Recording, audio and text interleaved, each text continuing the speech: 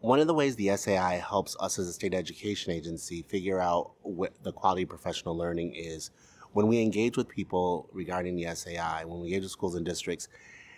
The SAI really looks at high quality professional learning, and for a lot of schools and districts, they don't know or even how to define that.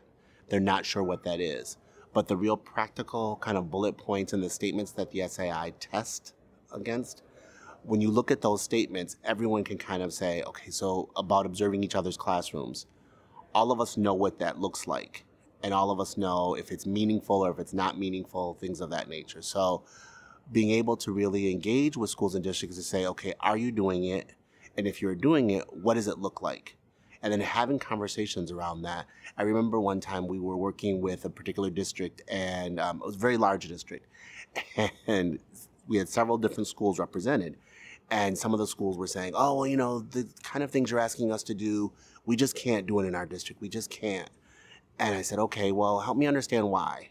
And they started talking about it, but before they even started, another school in that same district said, that's not true. We do that. We do those things, and here's how we do it.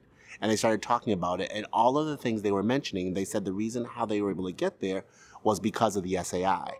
They took the SAI statements, and then they said, okay, if these are what leadership looks like, or if these are what implementation look like, or if these are what resources look like, we're going to start doing these things.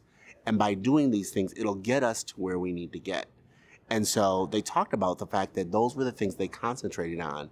And it was really eye-opening for the other schools in the district because they didn't realize that simply by looking at the SAI and looking at those real tactile statements of what they need to do, that those could give them a starting point.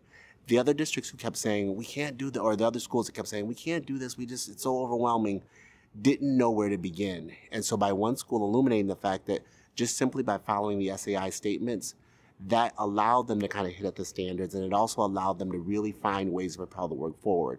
It also provided ownership for the teachers that they were trying to get involved because, again, it's hard to get people around heady ideas, but it's not difficult to say, okay, if one of the statements is for us to look at our resources, or if one of the statements is, I would consider my principal empowering. Set up a time and look at that word. What does empowering mean to all of us? Okay. And if that's what he or she is being judged by, then how do we make sure that we can put things in place that he would be seen as empowering? Because we all know that that's important. It's those sorts of things that kind of, like I said, it provides a real soundbite for people to kind of wrap themselves around and then kind of move forward.